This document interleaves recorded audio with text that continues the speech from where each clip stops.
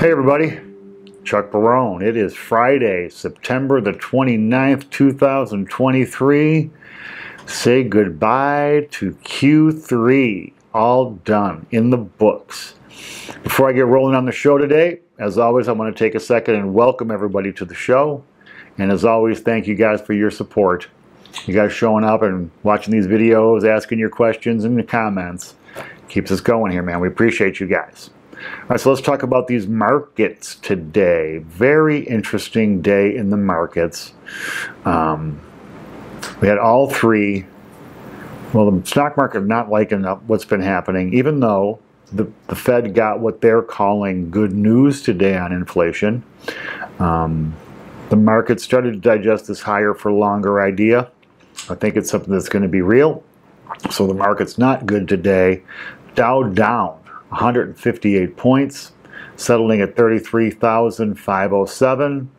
The S&P falling 11 points, settling at 4,288.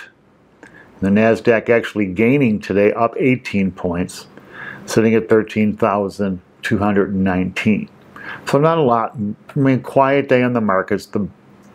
They're just starting to come to terms with the reality of things here. You know, it's a little bit of schizophrenia, because one day it's going to be good and the next day not so good. Now the markets, this third quarter, all three were down. So you had the Dow down, S&P, and the NASDAQ, all three down for the third quarter. Let's see how they get, things pick up in the fourth quarter. Consumers are hanging in there. So I don't care what anybody says. I mean, market might react to stuff like the interest rates and rumor and everything else, geopolitical, but ultimately the stock market is driven by companies' earnings, prices, earnings. Companies, even though sales are down because they've been able to raise prices like crazy, earnings still pretty good. Well, the market's holding up, but we'll see for how much longer. The bond market today falling, or actually prices up today, yields falling, but just by a little bit. The 10-year down 2 basis points, sitting at 4.57%. The 2-year down just 1 basis point, 5.06%. So you got less than 50 basis point inversion now, really shrinking down. Price is high. I was reading today, BlackRock, Larry Fink, and a couple others, pretty respected people on Wall Street, all saying that we will see the 10-year Treasury above 5%. Wow, that would not be good, but it's sitting at 4.57 today, so they see the 10-year at least another 43 basis points higher. We'll see. I don't know, guys. I think that, things are already starting to crack throughout the economy in spite of the statistics we're reading. I'm just telling you what my eyes see. Now, granted, here in Vegas, this town's still going pretty strong. They're winning $1 billion a month at the tables. People lining up to buy show tickets, fancy restaurants, rooms. They've got this Formula One race coming, so things are still okay in the economy.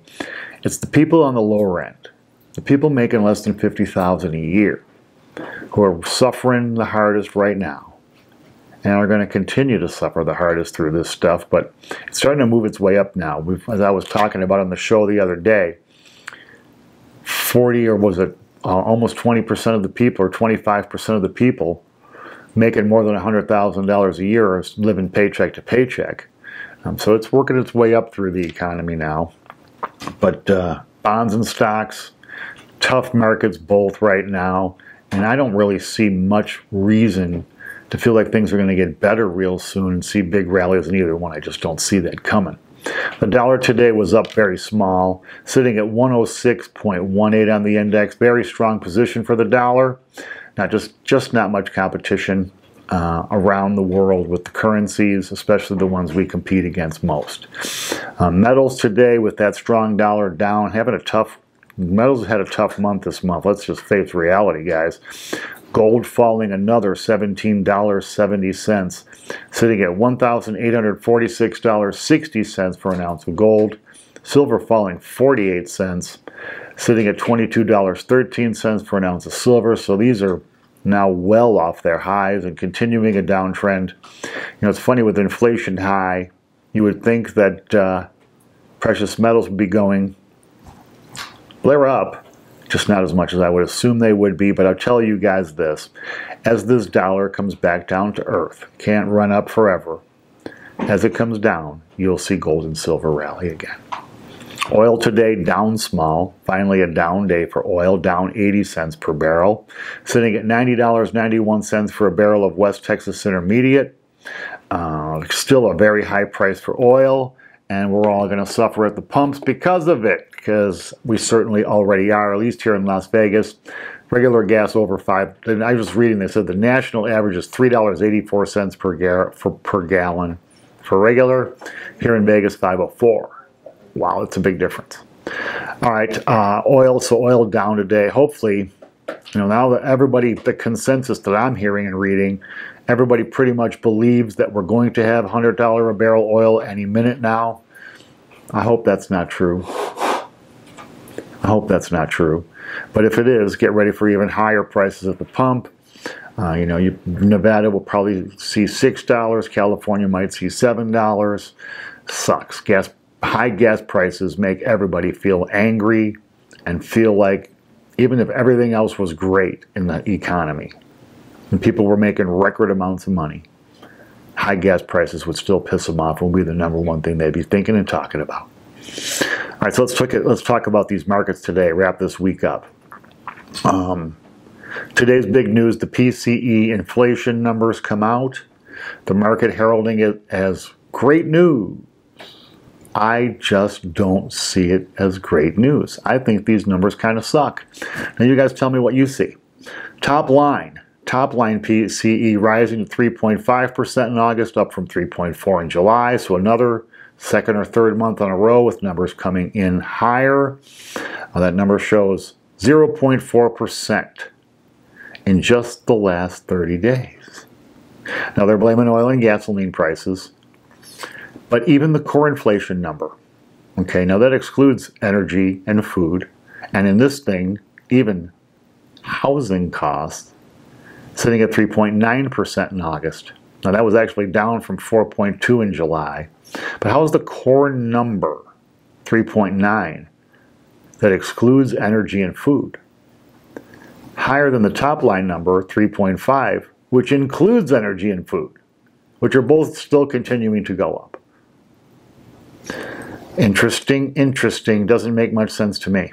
But anyway, the numbers, I think, these numbers suck. These numbers are not heading in the direction we want them to. 3.5% is still high. 3.9 is about double what their target is. They're just not great, guys. And they're moving in the wrong direction again. All right. I tell you guys, man, hear me. Forget this whole soft landing scenario, guys. Soft landing is a unicorn. Big on myth doesn't exist. We've never actually pulled one off to my knowledge, but we always talk about it like somehow or another, this time's going to be different. It isn't, guys. We got a recession coming. It's going to be probably not a super deep one where, we're stuck. It's a 2008 scenario, but it'll be tough. It'll have, it'll raise unemployment. It'll, hopefully get the kinks out of this higher inflation numbers. I tell you now, like I've been saying all month, even when they missed their chance to raise rates, higher rates are called for, guys. The numbers are not going the right direction. And, I'll get some argument in the comments about this, and that's cool. I just say what my eyes see here, man. These numbers are not good numbers. And if oil goes to 100, bombs away, man. So now we're going to see if the Fed has the stones to actually raise rates again. I thought they would raise again in September, even though the market said no, and the market, was right. I figured, if you're going to raise in November, why not just raise now and get ahead of everything?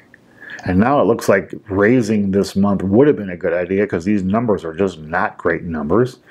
It looks to me like the Fed is a little bit reluctant to go higher with their overnight rate. especially right now when the economy seems like it's going okay. I think they're afraid that if they bump it again or another couple times, that they're going to break this economy and bring that recession on. I tell you, if they don't raise rates again, these rates are so high they're going to break the economy anyway if they keep them there for any real length of time. Higher longer just says higher till we get the recession. But if they're reluctant to raise rates now while inflation's hot and the economy's okay, how are they going to deal with it when the economy's stinking? When jobs are being lost, when politicians scream bloody murder for cuts, then what? It's just going to be fast. We're living history, guys. We get to see this and live it in real time. I just got a feeling that, you know, the Fed's going to start getting. They've been doing a pretty good job managing things so far. They've gotten it down from peak at 9, yikes, down into low 3s. Or mid 3s or even high 3s, depending on which index you're looking at these days. You know, now this is getting, you know, reminds me a little of the boxing thing, right? You got the PCE, you got the, you know, CPI, you got all these different, you know, gauges to measure this stuff. Well, we know that the numbers just aren't great, right? Consumers continue to spend, though. Consumer spending up 0.1% for the month. Not a big number, but still continuing up where they expected it to be declining. Some interesting little tidbits. Of course, yesterday jobs came in 204K. They were expecting higher. The U.S. has averaged adding 236,000 jobs per month so far this year. So the jobs going good, man, going okay. Now this government shutdown that we've got coming has the market a little bit spooked. That was part of the reason the market went down today. What's going to be interesting about this government shutdown is all of the government statistics that we've been talking about in this show every day, that Federal Reserve uses, that everybody uses to make decisions. We're not going to be getting those reports. So no more unemployment numbers every week, no more data on CPI, PPI, PCE, no more GDP numbers. It's just going to be, I got to see how the Fed's going to manage this. Are they going to go to private numbers versus the public numbers that they get?